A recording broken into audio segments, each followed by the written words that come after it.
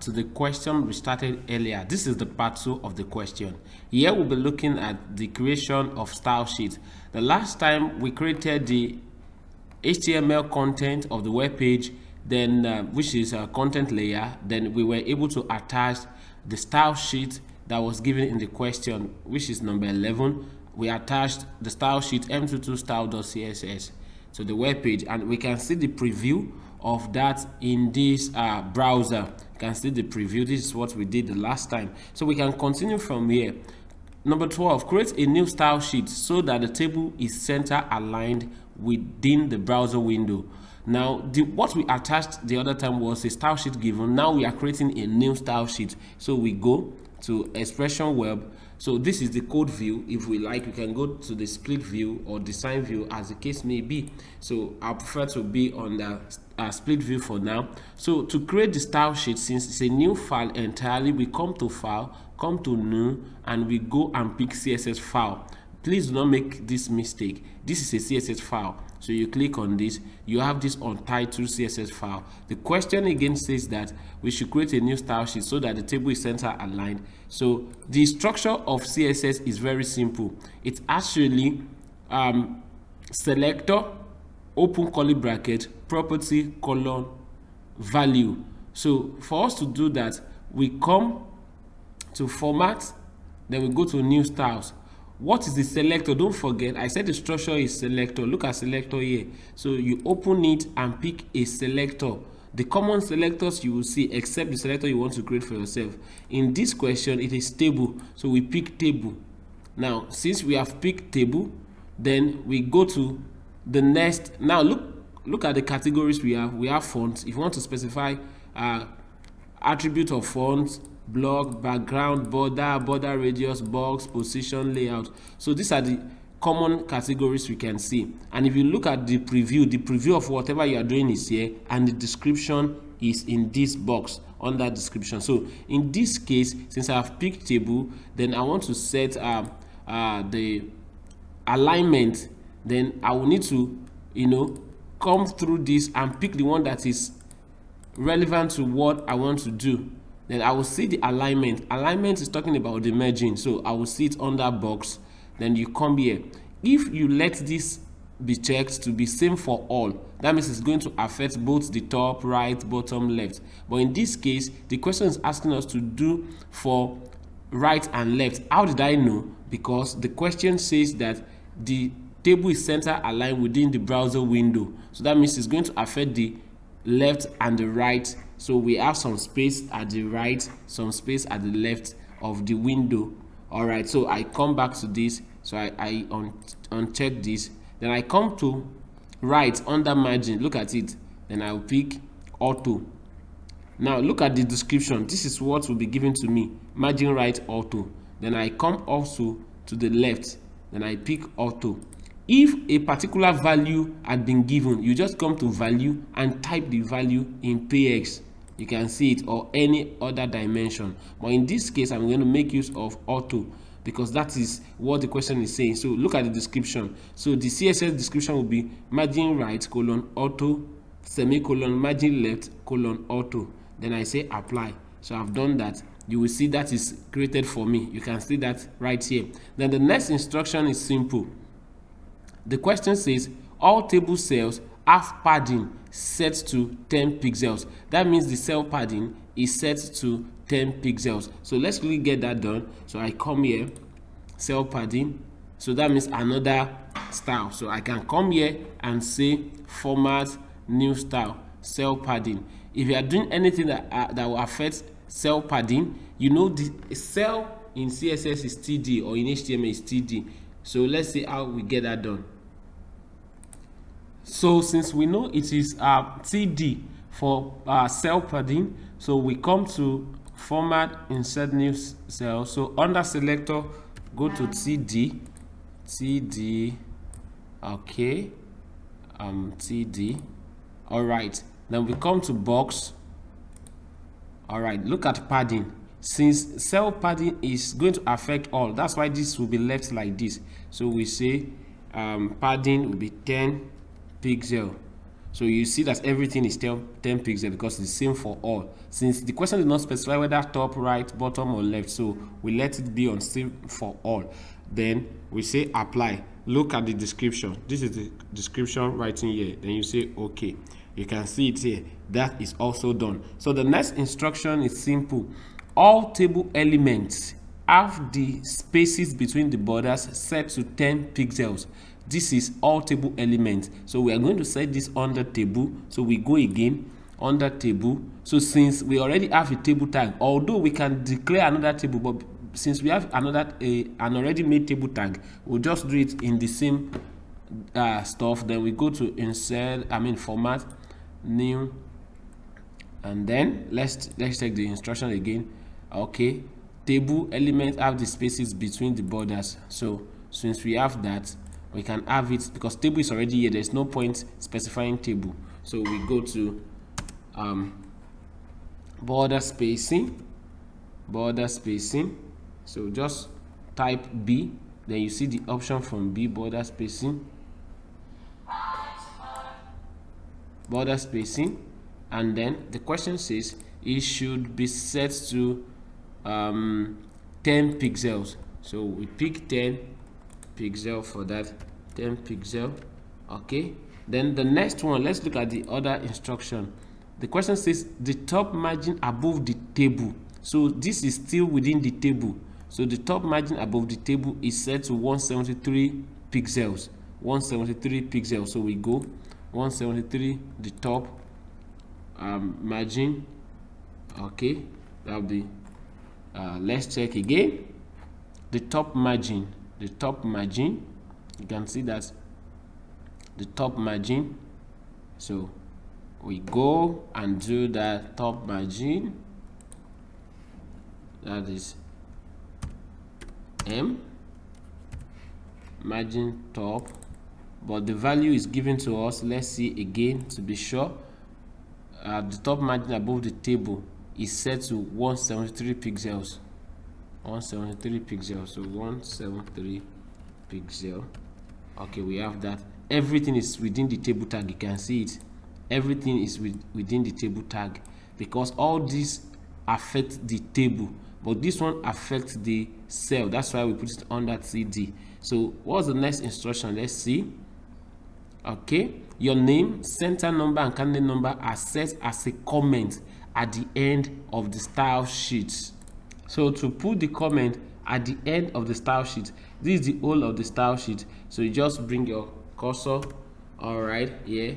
To type comment in CSS, the tag is, you type it within / star, then star /. You see it is always in green color like this. Then you can type your name, your center number, in my case center number 001, and then my candidate number is 0001. So I have it. You will realize that this is typed within the opening tag and closing of comment, which is this. You can see that it's very important. If you fail to close it, then everything will be affected. Please take note of that. Having done this, what was the next instruction?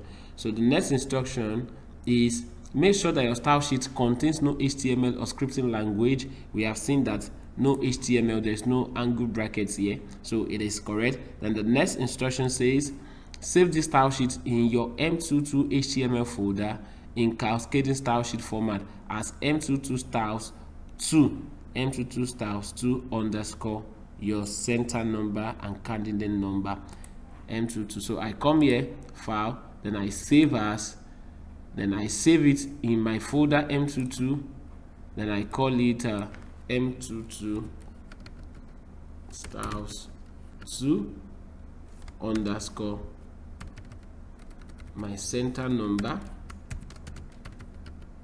and candidate number .css. Very important. And you click on save. So we have that. Then the next instruction says attach this style sheet to your web page so that it has higher priority than the one attached in step 11. Remember, in step 11 we attached a style sheet m22 styles.css, and that is why the preview of our browser looks like this. That affected the a background image, the font color, the font type, and everything, the border line, the border color. So you can see that. But now we want to attach the new style we just created. So this is the new style, M22 styles. So to attach this, you come to your HTML code within the header section. Remember, I told you earlier that this is the HTML tag that attach the 4 style sheet. So for us to attach the second one, we just bring our cursor here and go to our format, CSS styles, attach style sheet, then browse it from it. Then you go to M22, this is the folder we are working in, and pick the new style sheet. Then click open and let it be on link. Then you say OK. You can realize that the second style sheet that we attached is now in the second line.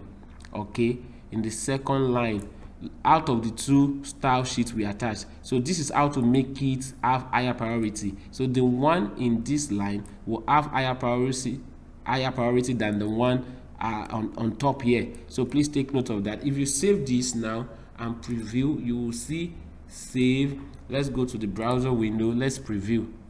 Oh, good. You can see that. So that means the table has moved from the left alignment position to the center. That is what we did. You can see that. So if you look at the instruction, everything we have done had happened to the web page. Our table, can you see the cell padding to 10 pixels? We see that all table elements have the spaces between the border. The top margin above the table is set to 173 pixels. You will see that. You can see that. Look at the margin distance, 173 pixels that we set, and this has been sent to the center.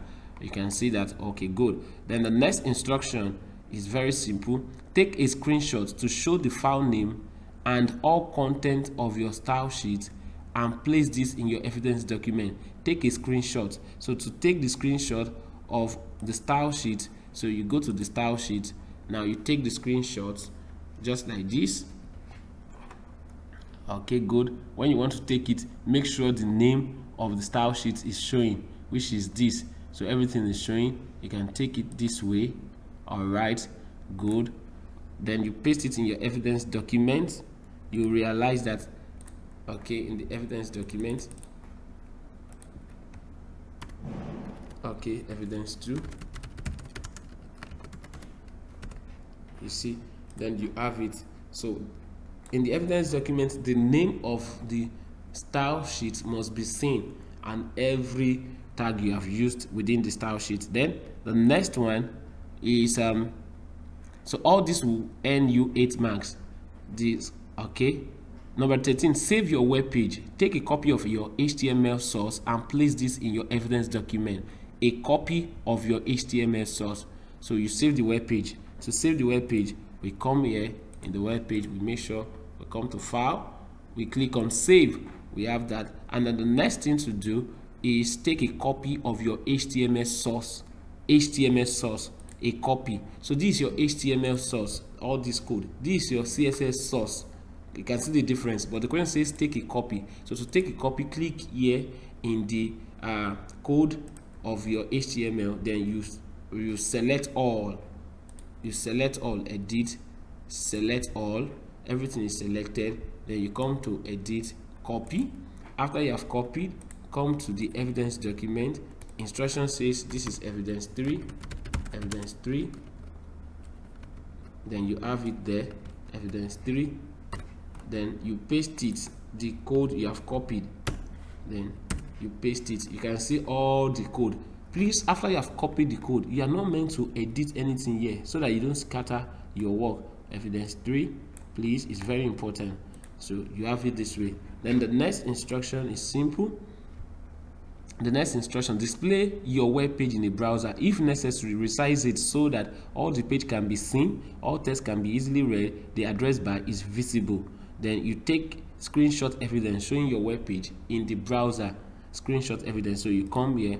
Then if it is bigger than your screen pattern, you can resize it. The instruction allows you that you can resize it such that you'll be able to pick everything. If it is possible to pick everything at once, you should pick it, and if you need to take it like twice or so, you can do that, such that everything is clearly visible. So for me, I will advise you to make it like this 100%, so that you can take it. So when you have it, then you take the screenshots of this, okay, screenshot of this from the address bar. You pick it, screenshot of this, that's that. Then you come to the evidence document and you paste evidence document. That should be evidence 4 right now, evidence 4.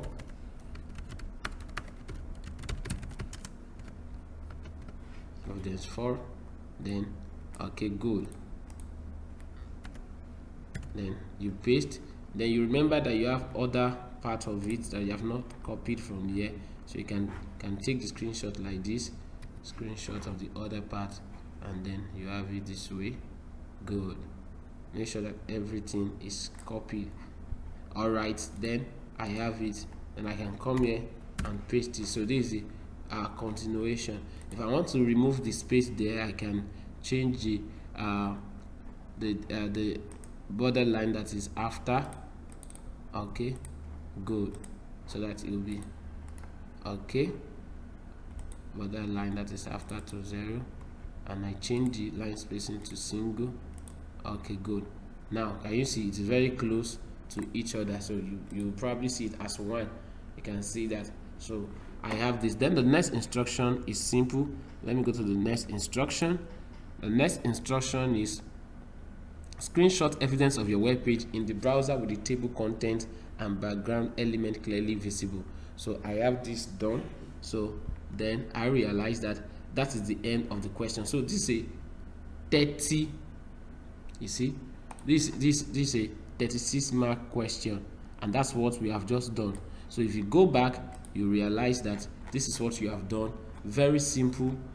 You can score all the marks allotted to each line of instruction. It is clearly simple, and that's what you have done now.